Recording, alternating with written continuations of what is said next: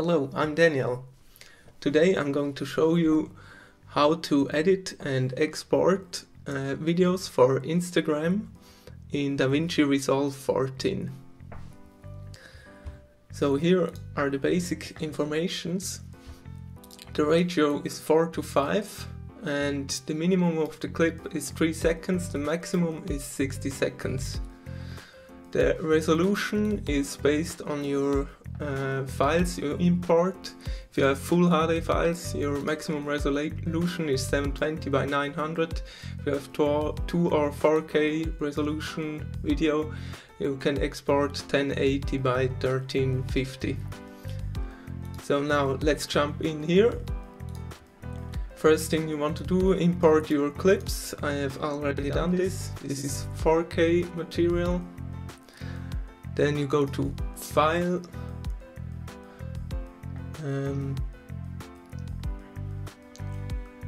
Project Settings and Master Settings, and here you can put in your resolution.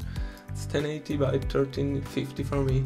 I think the maximum frame rate is 30 frames per second. So let's leave it at that. Next step, go to the color editor. So now your file should look like this, and you want to fill the frame, so you have to zoom in, and to do that you go to sizing, zoom, and you hit 2.22. That's perfect ratio to fill the frame. Let's see here. Zoom is 2.22. What you also can do is panning now, depending on what you want to have in the middle of the frame. You can also do shift the framing by setting different keyframes. Check out the video where I learned most of this from. It's the Waa Productions on YouTube.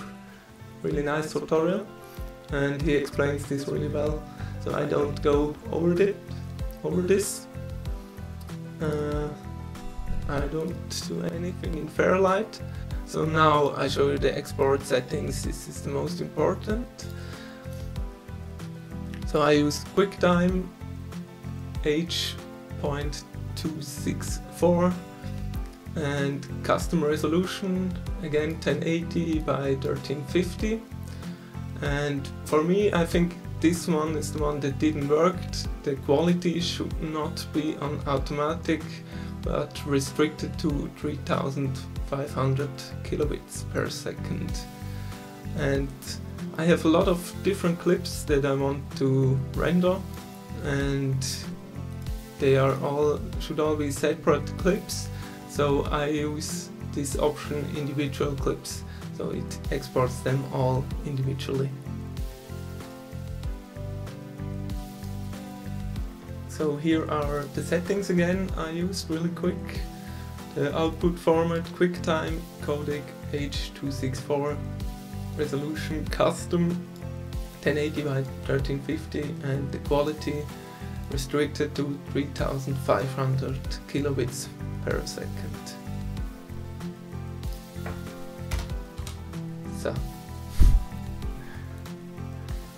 So now let's hit add to render queue and export it.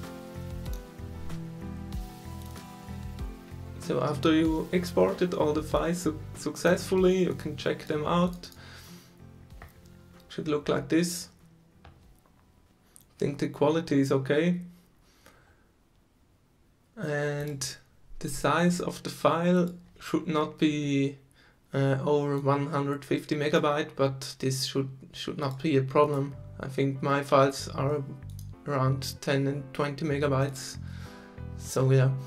And to bring it on the phone, I upload them simply to Google Photos, so I can access and share them on my device anywhere I want. So that's it for me. Thanks a lot for watching.